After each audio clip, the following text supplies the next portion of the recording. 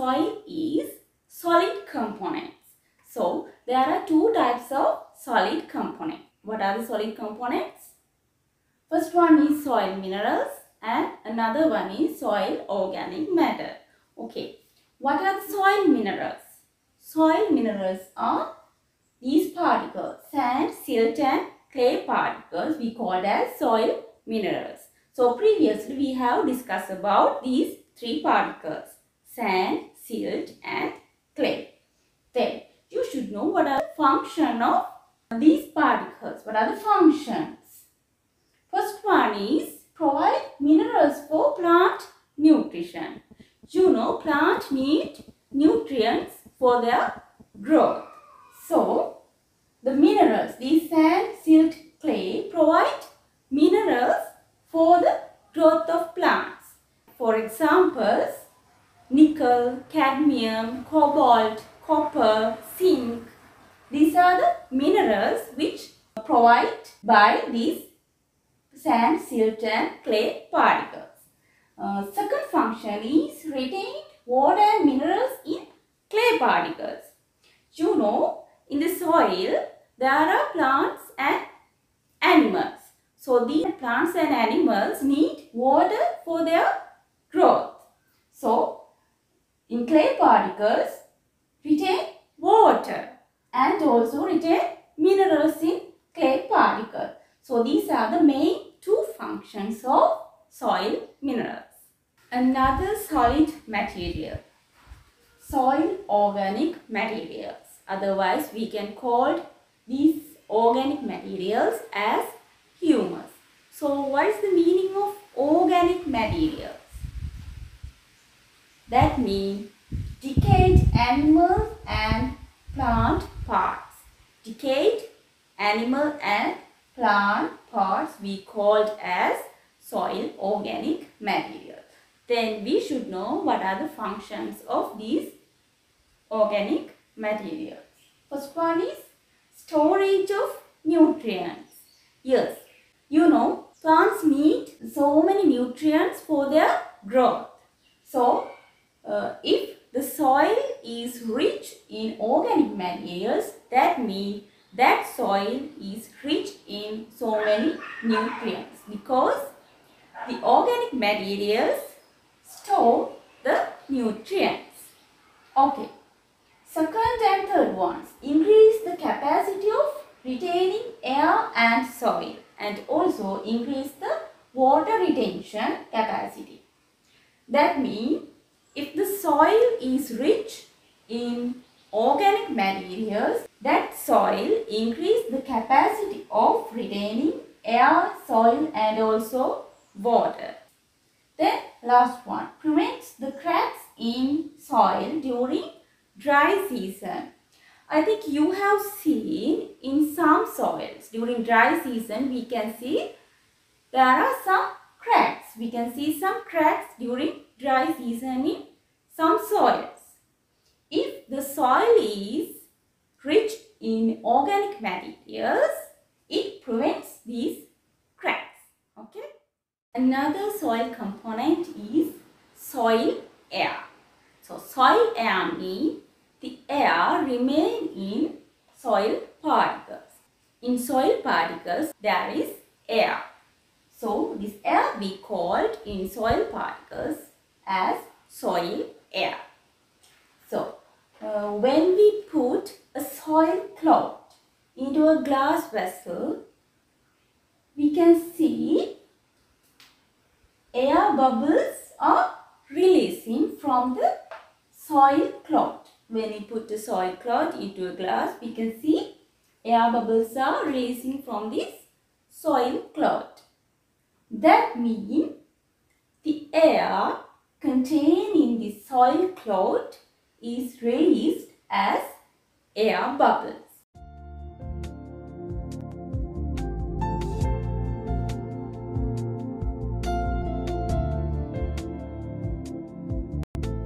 When the soil lump is dropped into water, the water displaces the air, which come out as bubbles. The lump loses its shape due to replacement of air by water. This trapped air in the soil helps organisms living there to breathe and stay alive. Do you see bubbles coming out from lump of the soil? These bubbles indicate the presence of air in the soil. So, to find out more information about soil air, we can do another activity. Activity 15.5. Here we have to take same size glass vessels. Same size 2 glass vessels, and for 1 glass vessel we have to put some soil. Some soil up to 4 centimeters. And for another glass vessel, we have to put water up to 4 centimeters. Then what have to do? Then you have to add this water into the glass vessel which we put soil sample. Then what can you see? Here soil sample is 4 centimeter in height and water sample also 4 centimeter in height. When we add both together, what can be the height? The height should be 4 and 4. 4 plus 4, 8 centimeter. It should be 8 centimeters. But when we add both together, when we add water into the soil sample, we can see it is less than 8 centimeters. It can be 7 centimeters. So here we can realize that the air contained in this soil sample is 1 centimeter. That means here 4 centimeter of soil contain 1 centimeter of air. That means in this soil sample, quarter of the volume of soil contain air. Quarter of volume of soil contain air. So here when we add water to this soil sample, the air particles in the spaces release and water particles go to that places. That's why we can get 7 centimeters here. It is less than 8 centimeters. Okay, understood? Then that is about soil air. So you should know what are the functions of soil air. What are the functions? You know, in the soil there are plant roots and also there are soil organisms. So these plant roots and soil organisms need gases, that means oxygen or carbon dioxide, for their respiration. So the soil air provides gases for their respiration. Then needs in germination of seed. So seed germination need gases for their germinating. So soil air provides the gases, mainly oxygen, for the germination of seeds. Then creates porosity in soil. You know, a good soil contains a porosity. Good soil, there should be some porosity. So the spaces in the soil create the porosity. That means in the spaces there are air particles. So the soil air creates porosity in soil. Another component of soil is soil water. So soil water. When we take a soil sample in your ground, we can feel it is dry soil sample. But there is water. There is water in the soil sample. So how can we identify whether there is water in the soil sample? We can do this practical. We can take a soil sample in your compound or in other place and put that soil sample into a test tube. This is the test tube, and using a Bunsen burner, we can heat the soil sample.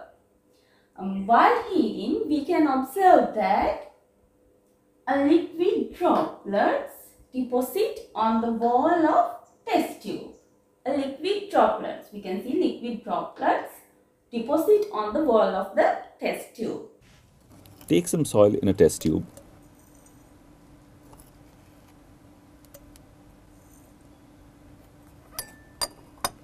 Light the spirit lamp.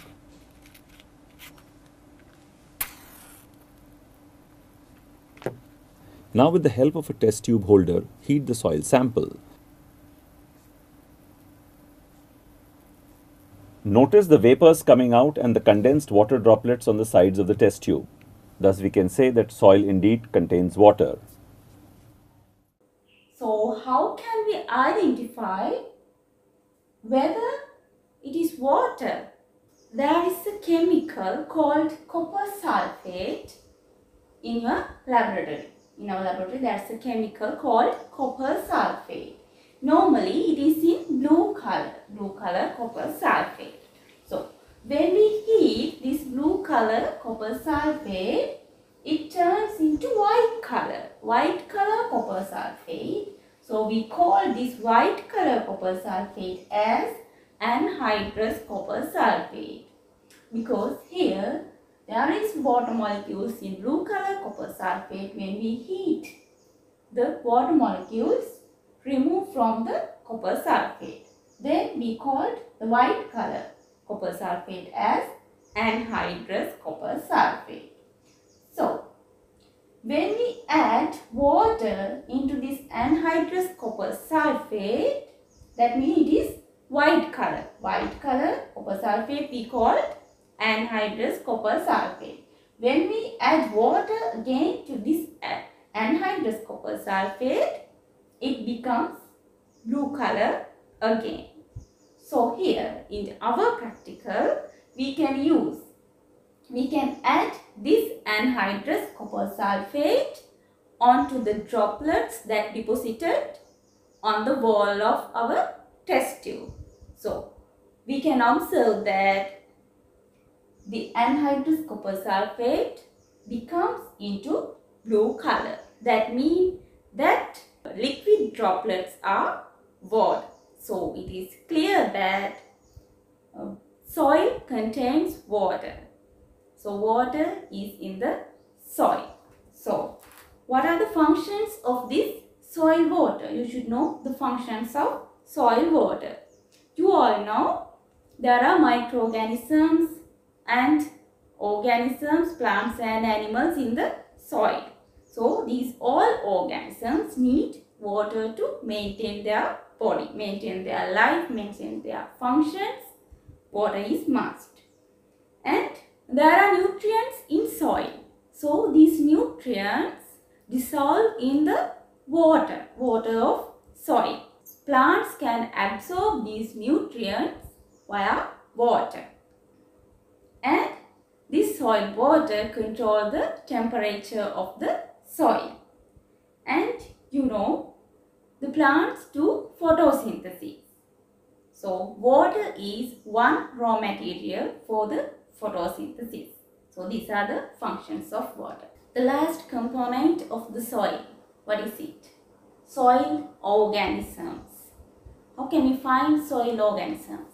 Okay, we can take some soil samples in different places.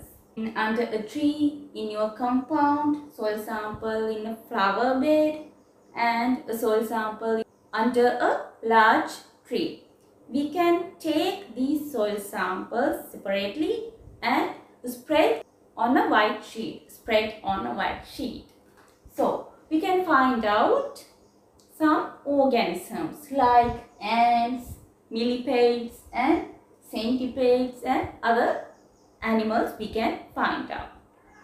Okay, these animals we can see, we can observe with our naked eye. But there will be some organisms we cannot observe, we cannot see with our naked eye. That means they are microorganisms. So we called those microorganisms as soil microorganisms. Okay, to find out whether there are soil microorganisms, we can do another practical. Activity 15.8. Here we have to take two same size test tubes and we have to sterilize these two test tubes. Why? What is the reason for sterilized one? What is the reason for getting sterilized test tubes? Because sometimes there will be microorganisms in these test tubes. So we have to destroy these microorganisms by sterilizing. Okay. Then we have to put same amount of boiled milk into these two test tubes and allow to cool. Then we have to take the soil sample. We have to take the soil sample and divide these soil samples into two equal amounts, two equal parts. Okay. Then take one soil sample and heat it. Heat it for about 5 minutes. Yes, we can heat one soil sample for about 5 minutes. Okay. Then put heated soil sample into one test tube and put another soil sample, that means non-heated soil sample, into next test tube.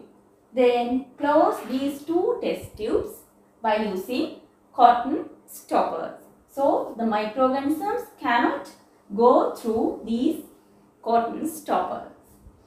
Okay, then observe.